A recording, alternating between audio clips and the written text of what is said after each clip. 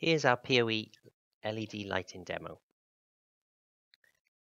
We're using a standard PoE plus midspan, and this, once it receives its signature, will output approximately 30 watts to the LED driver.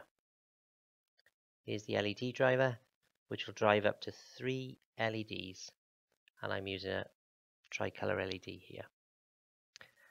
We have a wireless access point, which is connected to a single board computer, Arduino in this case, which connects to our driver by the I2C bus.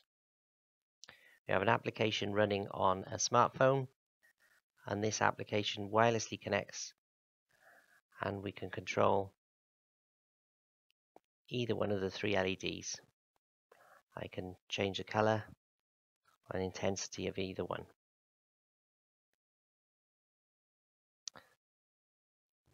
The PoE midspan is providing the power.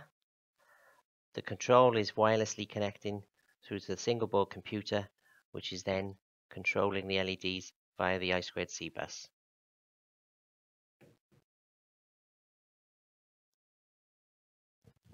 This LED driver isn't just limited to PoE. Here we have an application using a DC supply that supplies a number of LED drivers, all with their own individual controllers. These controllers can be controlled over a wireless connection, either by Zigbee or Wi-Fi.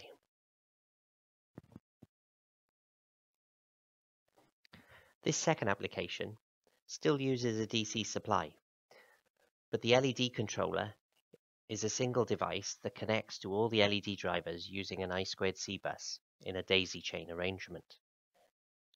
This controller can be controlled locally over the Ethernet in an Internet of Things type application, or local wireless control using Zigbee. This application uses DC supply for power, but the control is over the Ethernet. So this Ethernet again can be controlled locally using Wi-Fi or over the Internet in an Internet of Things type application. Here is a fully networked application where each controller is connected simply by a single Ethernet cable. This cable provides not only the power but also the connection to the network and maybe the internet.